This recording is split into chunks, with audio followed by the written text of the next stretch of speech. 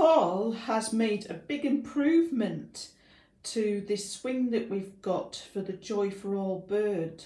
Well, it's now driven by an Arduino Nano with a signal which is sinusoidal, what they call simple harmonic motion, so it matches the pendulum. Am I right in believing that ChatGPT helped you to do this? It did. I asked it to produce a program which would drive a servo motor with simple harmonic motion.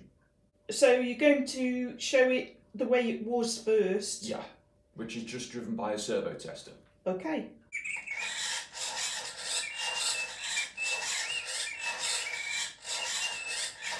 Now you're going to compare that with the program that ChatGPT has helped us with. Yeah, we're now going to drive it with simple harmonic motion.